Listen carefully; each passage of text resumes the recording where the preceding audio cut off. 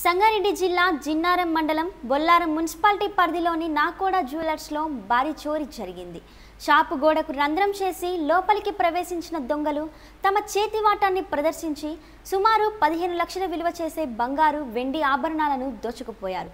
ఉదయాన షాపు తెరిచిన యజమాని లోపలికి వెళ్లి చూడగానే షాపులోని బంగారం కనిపించకపోవడంతో ఒక్కసారిగా షాక్ గురయ్యాడు.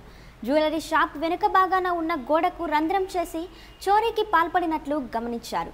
దీంతో షాపు యజమాని పోలీసులకు సమాచారం అందించడంతో కేసు నమోదు చేసుకున్న పోలీసులు దర్యాప్తు చేపట్టారు.